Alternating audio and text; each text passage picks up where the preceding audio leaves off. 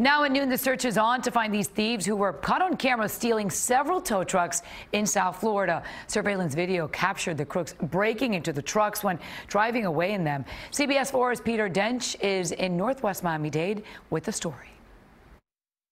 Tony Lopez wants you to look closely at these two men. One of them is seen with a white sweater and a hoodie over his head.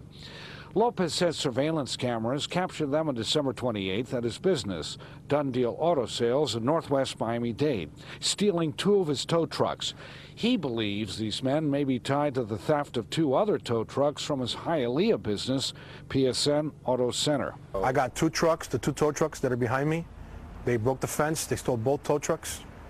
They were left in Hialeah behind a condominium off 12th Avenue and 24th Street in Hialeah.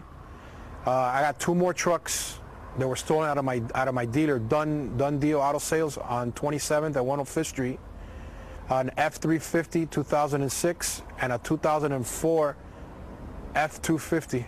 They were both stolen also. 4 trucks in total. Lopez does not know if these men have any accomplices. He is working closely with Miami-Dade police and is offering a $20,000 reward in this case and hopes someone can help him find his stolen Ford F250 and F350 trucks. I got $10,000 reward for the individual that's in the picture of the tow truck. I have $10,000 for him, and I got $10,000 for the dealer. Anybody that has any information on the whereabouts of my vehicles and the individuals who stole my vehicles.